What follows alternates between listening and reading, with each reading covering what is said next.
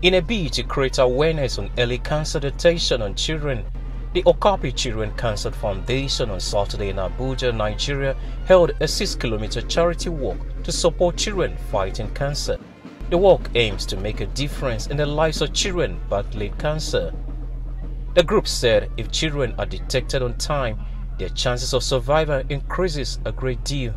And the more we create the awareness, the more we have events like this, the more people get to know about children battling cancer, and the more they can obviously also support these children. There are some people here today who have probably never met a childhood cancer survivor. Meeting a childhood cancer survivor today at this event would encourage them to actually do more and support people with cancer. They say the event is a way to show support and solidarity towards young warriors fighting against cancer.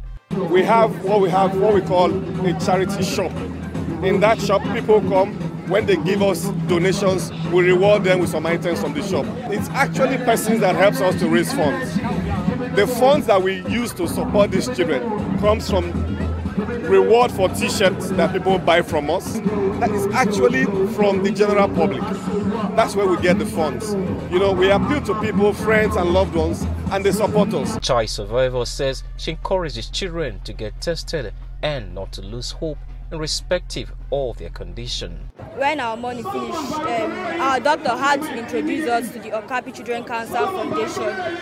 So they supported us with all they have, and God used them to make me alive today. The organizers of this walk say the essence is to show some of these brave ones that they are not alone in the battle against cancer. Michael Dibia reporting for Africanews, Abuja, Nigeria.